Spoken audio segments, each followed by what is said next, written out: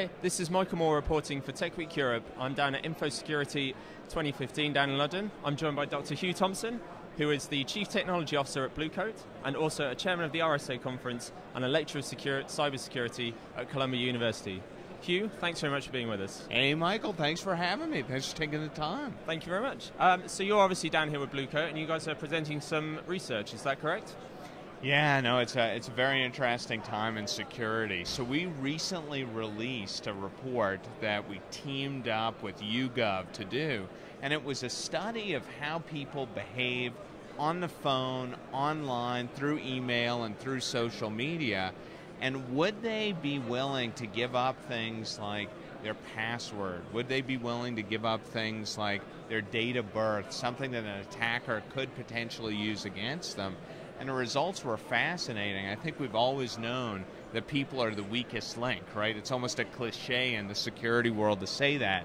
But for one of the first times, I think we've gotten really interesting empirical data on how weak that link actually is. Okay, and you found some interesting differences between genders and age, is that correct? We did, yeah. So one of the things that we found is the newer the medium, the more likely people were to make mistakes with that medium. So take social networking, for example. People were much more likely to share information like their birth date, the name of their favorite pet, things like that that attackers could use against them. But in old school communication mechanisms, things like talking on the phone, people were much less likely to share that kind of data. So that goes for everybody as a whole, but then it's interesting when you start to look at the age differences.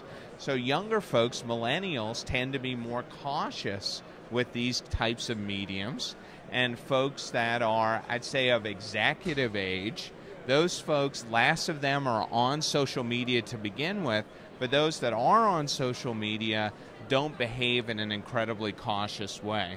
And I think that's a very interesting set of facts to get our head around when we're thinking about protecting a corporation, defending data. It definitely pulls out how we have to have compensating controls to deal with the inevitable mistakes that employees will make.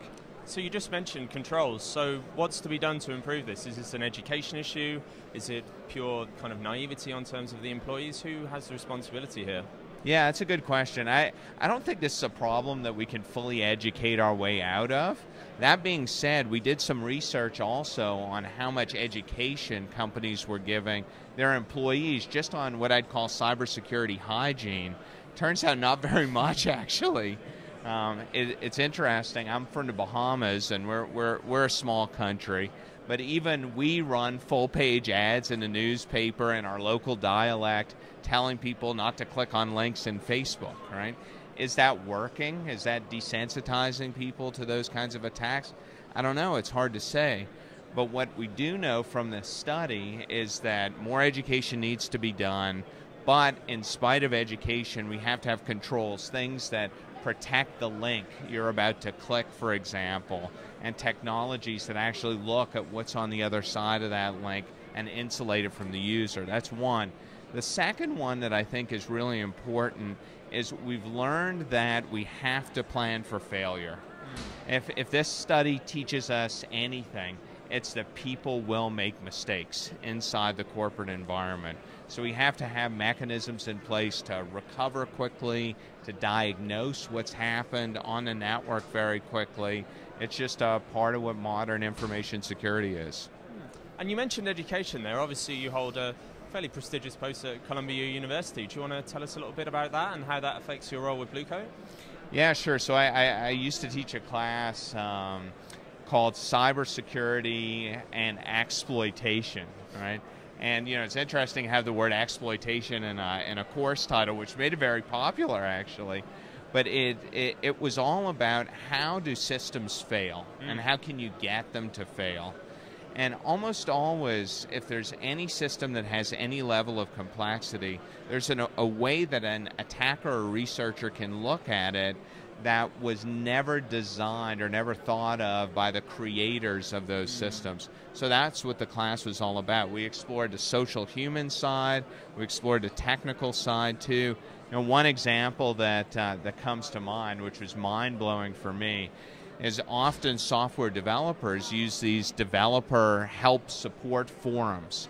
So they're places where you can take chunks of code and post them online to the community and say, hey guys, I'm having a problem with this code. Anybody have any ideas? Do you know what's going on here? Usually you get terrible advice, by the way, from these forums. But we had one of our students write a source code vulnerability scanner, and it's amazing the amount of vulnerable code that gets posted that you can then track back and find out what company the poster works for. Again, from a security perspective, it now tells you as an attacker that I know this vulnerability exists, it exists inside this company, and it exists inside this module. So there's a lot of open questions at the edge of social media, collaboration, and security that I think we're still trying to feel our way through. Okay, great. And finally, obviously we're here down at InfoSec. What are you hoping to get out of the conference, and what do you kind of see being the main security trends over the next 12 months? Yeah, it looks like a great conference this year. Obviously, security's in the media every single day. I think there's a couple of big issues that'll come out of InfoSec. One is, how do we deal with encrypted traffic? Right, there's been a lot of discussion. GCHQ, others have talked about the implications of encrypting traffic, moving things to HTTPS. I think the biggest issue now is, if you're a company and you've invested heavily in network security controls, how do you responsibly decrypt the data to look for dangerous things while preserving the privacy of employees? So that's a question I know is going to linger here at InfoSec. The other one that's very interesting too is, how do we recover from failure? So if there is an attack, if somebody is successful, how do we get telemetry on that attack? How can we do forensics quickly? And how can we get to a ground truth of what happened in that attack? So we've moved very much as an industry around this response notion. How do you respond? And I think those are going to be two big questions. So there are a lot of others. It's going to be a good conference. Hugh, thanks very much, and enjoy the rest of the show.